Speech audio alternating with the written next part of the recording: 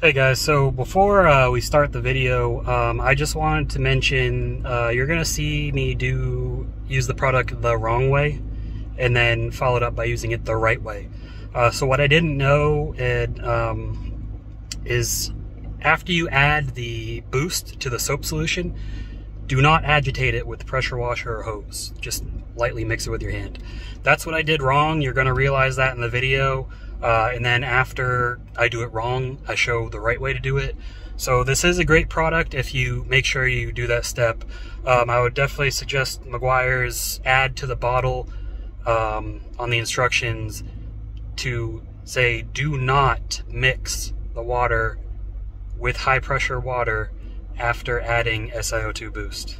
Welcome back to the channel, everybody. Martin with Bellavoro Auto Spa. Today's video we're going to be putting to practice Meguiar's hybrid ceramic wash and wax. This has been suggested to me by somebody who helped develop the product, Marcus Kleiss. He has a YouTube video as well showing this and a lot of other Meguiar's products. He is the Meguiar's expert that I know, at least. So I just bought this car yesterday. It's a 2019 Kia Stinger GT2. I just also used iron remover, I used Iron X, and I used a clay towel right here to decontaminate it. You don't have to do this before you use this product. I just did it because I'm going to be ceramic coating this car eventually. I just don't have the time in the near future. So I wanted to get a head start, decontaminate it, and then just, you know, put something on it to protect it. It's going to be sitting in my garage. It's not going to be going anywhere because my regular job, I work from home anyways. And the point of, if you're not familiar, decontaminating a car, if you ever feel your car on the surface feels kind of gritty, like sandpaper, you can also put your hand inside of a plastic bag to really feel it. That's because there's a lot of just dirt and iron particles and just contaminants stuck in your paint. And iron particles come from, if you live near a railroad, industrial fallout, or the biggest one is brakes. Your brake rotors are made of iron. You hit your brakes, brake dust is, you know, the brake pad dust and the brake rotor. That gets all over the road. You drive through the road, especially in the rain, it gets all over your car. It sticks into your paint. So you want to make sure you do that at least once a year, is usually what most cars require. So you do that. After you do all that, paint feels nice and smooth. And I use a clay towel because, I mean, as you can see, this thing is enormous. You can get a lot of coverage really fast. And for lubrication, I used Iron X Snow Soap. You can use any shampoo or detail spray you want to. It's up to you. Anyways, let's get to the product. So I have used ceramic soaps before. I have CarPro Hydro 2 foam that I use for ceramic coated cars. That product works amazingly well. It beads up like a monster. I've also got Turtle Wax Hybrid Solutions. That one is a sheeter. It'll sheet the water off. So if you prefer sheeting when you wash your car, go for it. I like beading because I like to be able to use forced air to dry my car off. So a little bit about this product. It has the main product, the shampoo, in here, and then it has the SiO2 boost in here. It dawned on me the reason this beads so much is because of the SiO2 boost. This is, in a sense, kind of like a concentrated ceramic detail spray. So this is where the beading comes from. This is where the washing comes from. This doesn't foam up a lot. No ceramic soaps do, because the ceramic polymers in the soap kind of kill the suds. That's not a big deal. It will still clean. You can still use it on a dirty car if you use a proper 2-bucket method or multi-mitt method, whatever you want to do. So I will show the back. You can pause the video if you want to read through that, and then we'll go over the directions. For best results, ensure the car is cool to the touch in the shade. Pre-rinse to remove loose dirt and grime. Well, I kind of pre-whole wash and decontaminated it. Use included measuring cup. Add 3 ounces of hybrid ceramic wash to a bucket and fill with water. For best results, fill 3 gallons of water. I've got 3-gallon wash buckets filled about 2/3 of the way, and then that's the rinse bucket right there. I've also got the hybrid ceramic wash mitt, which they recommend for use with this. You don't have to, but it's recommended. The way it's designed is the side of the longer fibers is for washing, and the side that is the gray side is for waxing, as they say. That's to really get the SiO2 boost to really lay on the surface. So use included measuring once bucket is filled, use cup to add 1/2 ounce of the hybrid ceramic SiO2 boost. Use Meguiar's hybrid ceramic wash mitt or another quality microfiber wash mitt. Wash and rinse vehicle one section at a time, starting from the top, working downwards. Dry vehicle with Meguiar's Super Shine drying towel or another quality microfiber drying towel. Pro tip: while a quality microfiber wash mitt may be used, use of Meguiar's hybrid wash mitt is recommended. Each side of the wash mitt is uniquely engineered to maximize hybrid ceramic wash and wax, which is what I said. And it's not really an original design. I've seen other wash mitts designed the same way. Meguiar's just, this is theirs. This is what they're going to recommend because that's what they developed the product with. So that's how you get ideal results. Also, I am going to be rinsing. I got to hook up my my portable deionizer. If you don't know what that does, it removes all the sediment and total dissolved solids out of the water, so you get a spot-free rinse. It doesn't leave water spots at all. I don't have very hard water here. My total dissolved solids are about 140 parts per million. That's not a lot. So the resin lasts me a long time. If you have harder water, you may want to go with, they have other systems that are designed for harder water, usually like a 2-part resin system or sometimes even a 3-part. But if you don't have that hard of water, like I don't, this works just fine. So let me get that hooked up and then we will continue with the rest of the process. Okay, got it hooked up and let's go ahead and fill our wash bucket. I like to use a 2-bucket method with grit guards. That bucket I use to rinse off the clay towel, so it's a little cloudy already. It's not a big deal. It's the rinse bucket as long as your wash bucket's clean. And it will stay clean if you use a rinse bucket. You can also use the multi-mitt, multi-towel method, whatever you want to do. This is the method I like to use. So let's get the soap, get this thing off. This is a rebate that since I ordered it online, I didn't get the rebate. Okay, give me a second here.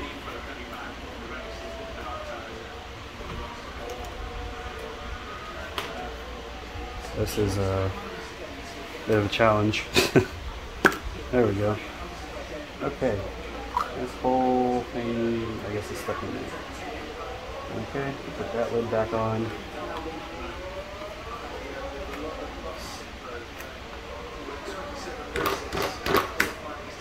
There we go. Okay, and I'm gonna just kind of stir it up just a little bit just to make sure everything is mixed up. Well, does it say shake well? I don't know. Maybe somewhere. Maybe I missed it. Okay, so 3 ounces of hybrid ceramic wash. So this is a 1 ounce measuring cup, so we will do 3 ounces. 3 ounces might be a little overkill because I didn't fill it all the way, but we're just going to follow the instructions. Ooh, this stuff is thick. I'm not even going to say what that looks like. 1 ounce. Let's move the camera over to the buckets.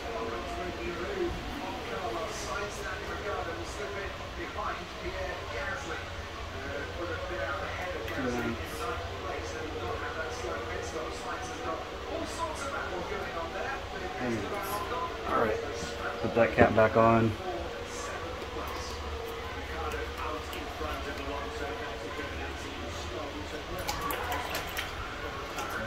Rinse is free, nice and easily.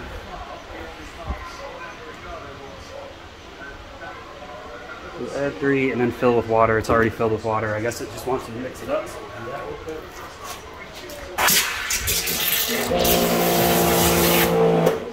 Alright, you get some foam, it'll probably dissipate quickly. And then we want to do, how much of this? Half an ounce. Okay, half an ounce with the SiO2 boost.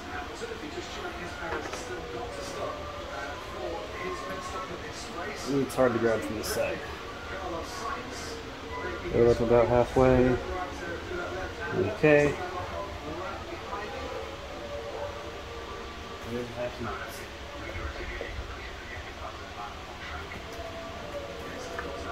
Put the cap back on. Mix it up again.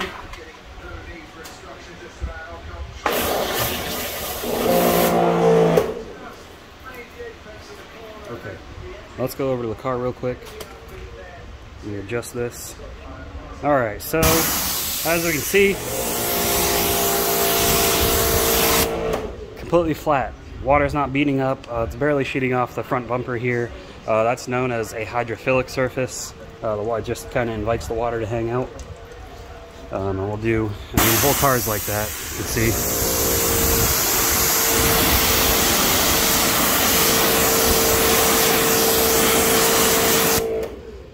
The water just sticks, and when you're me, you don't like that.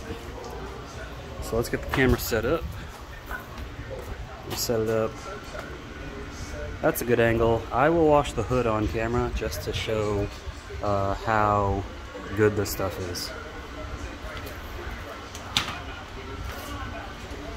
All right. I want to make sure we show the buckets. So it's already rinsed. Rinse water's a little dirty. Not a big deal. Give it a good squeeze. Dip it in the soapy water. And then we're good to go. Let's go set the camera back up.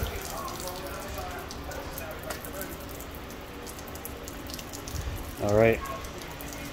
So normally you're gonna wash with the wishy-washy side. Like I said, the car's already been cleaned, but I want to show you guys how it works. So you wash with the longer chenille, microfiber side.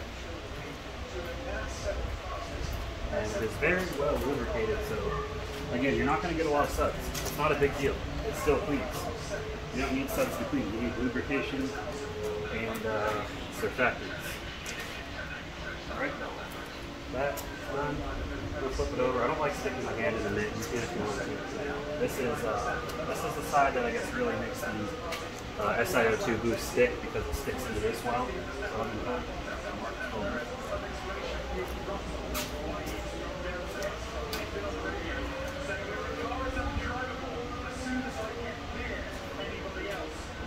You can also use this on ceramic coated cars for maintenance if you want to. It's up to you. The utility is amazing. You can do whatever you want. Look at that rinse bucket. Let's go ahead and rinse this off and see what we got.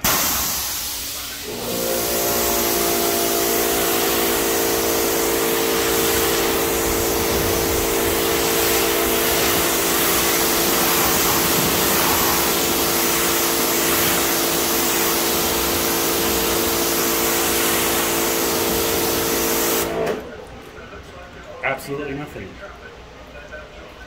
I don't remember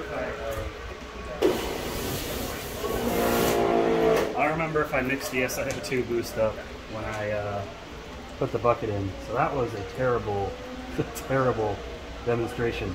Let's try it again.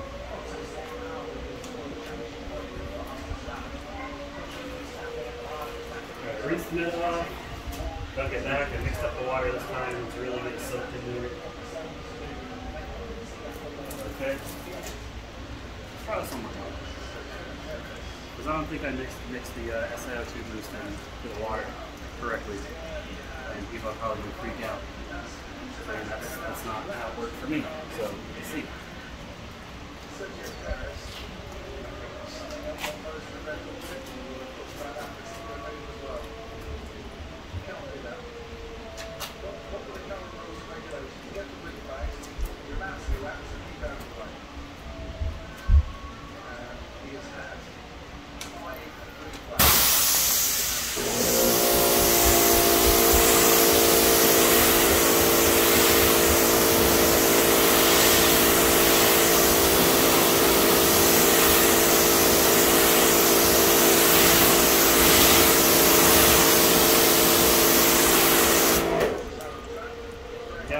I don't know what's going on here.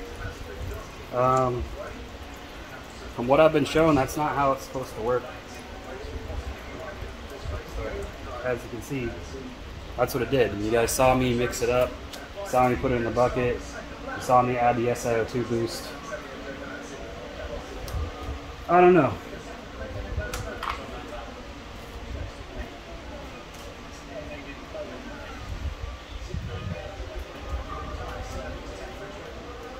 So much for this video. Alright guys, so apparently I did something wrong. I just tested it out and everything's good now. So after you add the boost, do not mix up the water. You can lightly do it by hand, but don't use the pressure washer. Apparently the boost is supposed to sit on the top and that way it can coat the mitt and do the car while you're doing it. So I'm here with a different car this time after the footage I had kind of got messed up. So let me show you.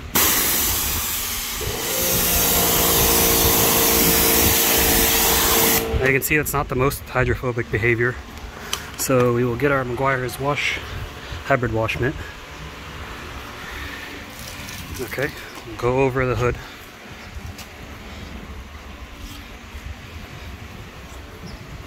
And forgive me, I don't have an ideal setup. I actually have a client right now waiting on this car, so I don't want to take forever. And I already pre-washed this car as well. And now the boost actually sticks to this side, so watch the difference. See how it's like kind of flat right now? Look at that. It instantly starts beating once you wash it with the side that all the boost is stuck to. And then we'll come back and rinse, and I'll show you the difference.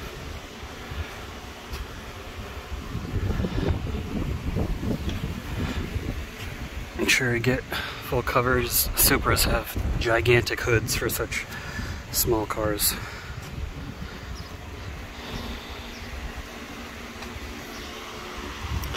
Alright, now let me adjust the gun. Hold on 1 second, sorry. Okay, now let's rinse it.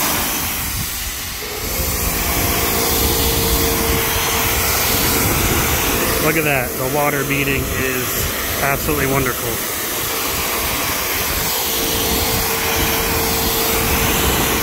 Looks like I missed a spot right there.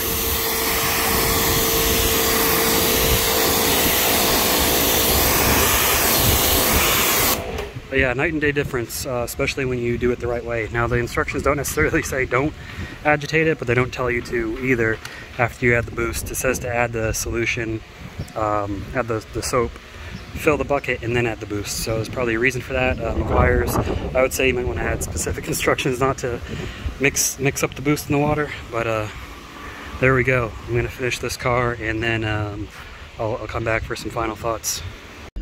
Okay, so my final thoughts on Meguiar's hybrid ceramic wash. It's great if you use it right. I obviously used it wrong. I did some research before I decided to push this video out. I actually was talking to Marcus Kleiss. I'll link his channel below. Marcus helped develop a few Meguiar's products. That guy he's a whiz with anything Meguiar's related and detailing related in general. He's a really smart guy. So if you want to learn more about products and really get in depth and see them picked apart, go check out his channel. But it's a good product. As you can see, it adds great water beading. It's not, you know, the best protection because it is a wash and coat product. I topped it with CarPro Hydro 2 after. You can top it with Meguiar's hybrid ceramic wax, hybrid ceramic liquid wax, whatever you want. Try to keep it in the ceramic family, of course. But it's a phenomenal product. There's going to be a link for that below as well. So as always, I appreciate you guys watching the channel. Stay tuned for more videos, and we'll see you next time. Hey guys, so before we start the video, I just wanted to mention you're going to see me use the product the wrong way, and then followed up by using it the right way. So what I didn't know is after you add the boost to the soap solution, do not agitate it with the pressure washer or hose. Just lightly mix it with your hand. That's what I did wrong. You're going to realize that in the video. And then after I do it wrong, I show the right way to do it. So this is a great product if you make sure you do that step. I would definitely suggest Meguiar's add to the bottle on the instructions to say do not mix the water with high pressure water after adding SiO2 boost.